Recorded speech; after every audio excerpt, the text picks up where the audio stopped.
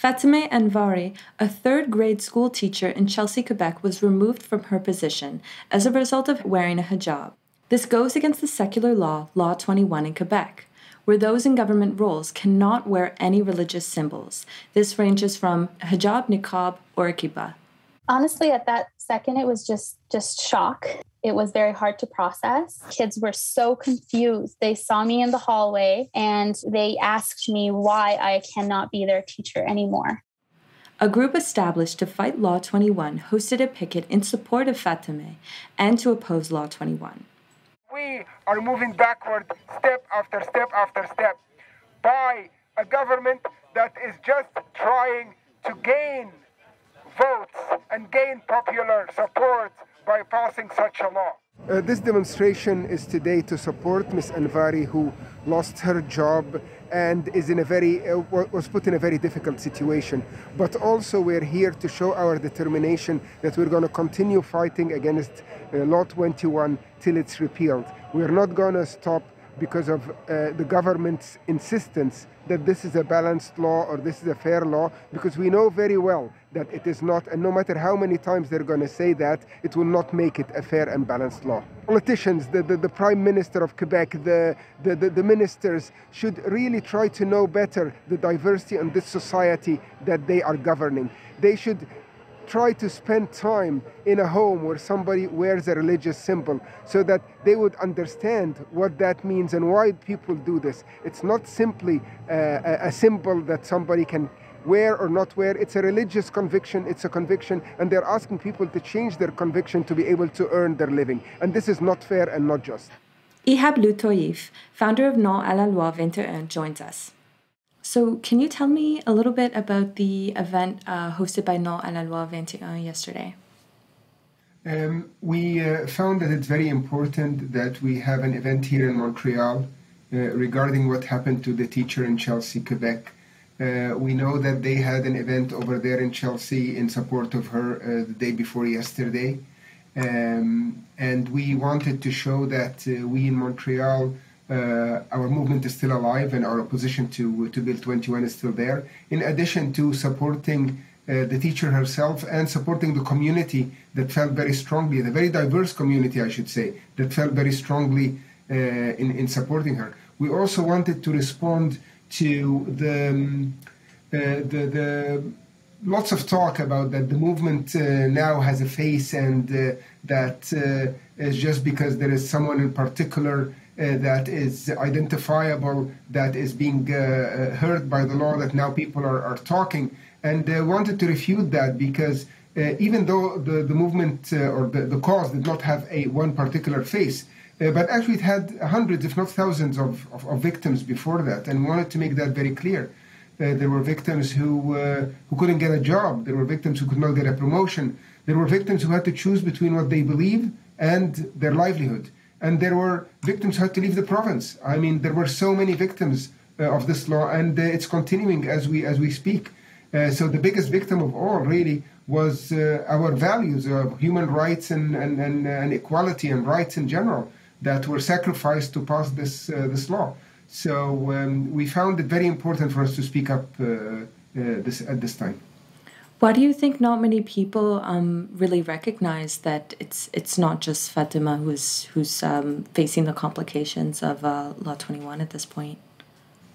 Yes, I think that it is exactly that people if they don't have I mean, some of us can evaluate the situation based on general rights and statistics and stuff like that, but most people want to see a specific case, and that's why this all came up. But it doesn't reduce in any way the severity of the damage that has been happening for the last 2.5 years now.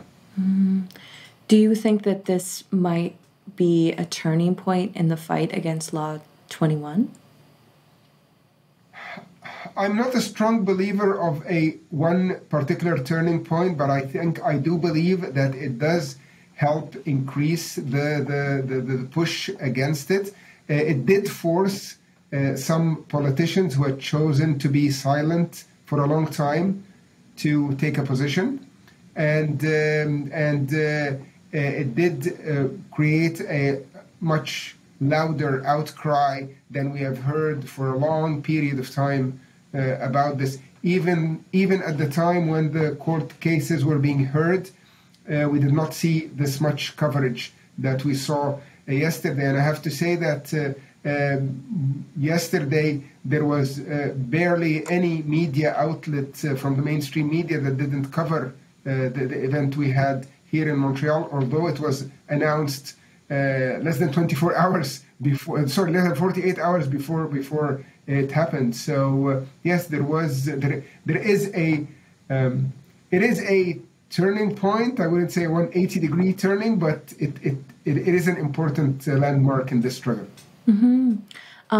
So yesterday I saw that Brampton and Toronto, their city council voted to support the fight against Law 21 by providing $100,000 essentially towards this fight. Do you have any thoughts on this you want to share?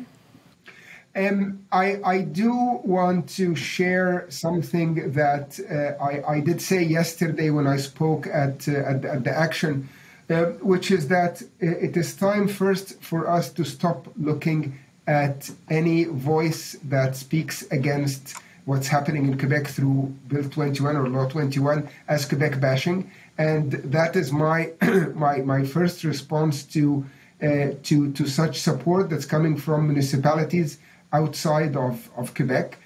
I hope that the Quebec population would be able to see this as something that is for human rights, not against this province. It is not something that denotes that people don't like Quebec or are waiting for any mistake Quebec to make. It is something to say that this mistake is huge.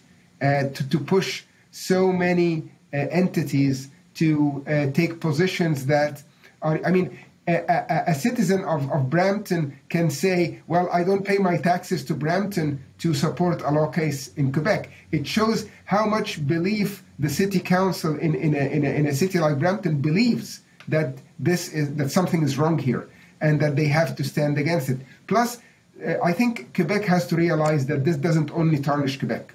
It tarnishes all of Canada. And how can a Canadian politician stand on the world stage and condemn the violations of human rights in China or in Saudi Arabia or in Iran or wherever it is, while they have such a discriminatory law on their own soil, on their own turf? Let's please look at things in a logical and objective manner, not just be defensive for no reason. Mm-hmm. One of the last times we spoke earlier this year was when the justice was making a decision on Law 21.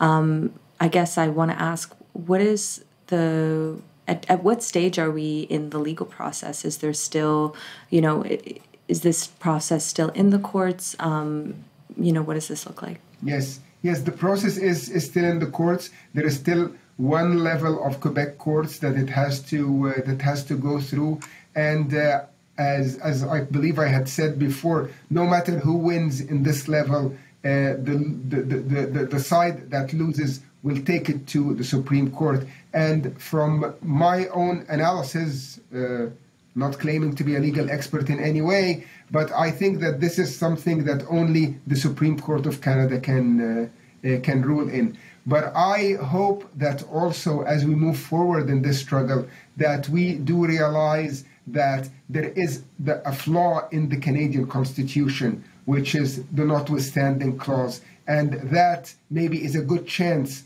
for us to rid ourselves as a country from such a flaw that allows different levels of rights in different places in the same country. Mm-hmm. If it does, when it does go to the Supreme Court of Canada, can we expect this process to take much longer? Here is where I'm going to say I really don't know. I don't know what the rules and regulations. I guess it's also about the backlog in different court levels. So I don't know, but I believe there is nothing going to. I mean, the next Quebec elections are surely going to take place before the Supreme Court hears this case. And I know this is a bit in the future, but do you have any thoughts on how the Quebec elections can change things if the CAQ doesn't win again? If the CAQ doesn't win, and if we have a majority government by the Liberals, or if the majority is constituted by the Liberals and so with support from the Quebec Solidaire, there is a good chance that this law will fall. Let's remember that the notwithstanding clause itself needs to be renewed. So just by not renewing the notwithstanding clause 5 years from the day it was passed, then there will be this law will automatically be challenged and it will collapse. So, but the problem is if the CAQ wins another mandate, what will happen then? And this is very concerning. Okay. If you're able to, could you explain a little bit about the notwithstanding clause in terms of having to renew it? The notwithstanding clause basically is a clause in the Charter of Human Rights, Canadian Charter of Human Rights, that allows any province to shield itself from certain items in the Charter of Human Rights by a simple majority vote in the provincial legislature. So that happened to be able to pass this bill because it directly violates items about religious practice and religious freedom in the Canadian Charter. So the CAQ, while passing the law, also had to pass a notwithstanding statement by the provincial legislature in Quebec, saying that, let's call it for simple layman's terms, putting on hold the ability to challenge this law using the Canadian Charter for 5 years. So that is what the notwithstanding clause allows. After 5 years, if that notwithstanding clause is not renewed, i.e. revoted and passed, then the law becomes unconstitutional and falls. Okay, thank you so much. I know we've also chatted a little bit about this before. Essentially, the federal government, they can intervene, but they won't. Justin Trudeau said he wouldn't step in to avoid triggering a jurisdictional fight with Quebec. Do you have any specific thoughts on this you'd like to share? Jumping into the case by the federal government, I think it's more of a moral responsibility than anything else. I think that I don't want to give the Prime Minister a way out, but he already stated that he is against that law and he does not agree with that law. I don't know. Again, I always shy away from giving legal insights. I don't know how much value in front of the court does the government of Canada having an intervener state have as a weight in the final decision.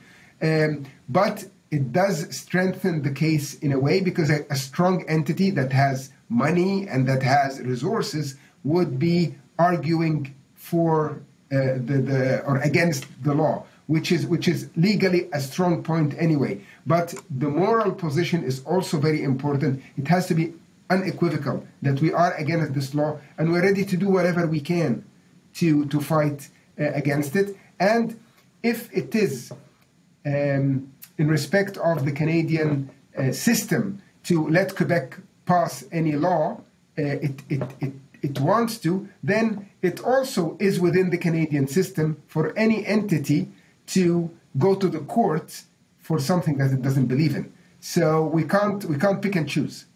Mm-hmm, mm-hmm. Thank you so much.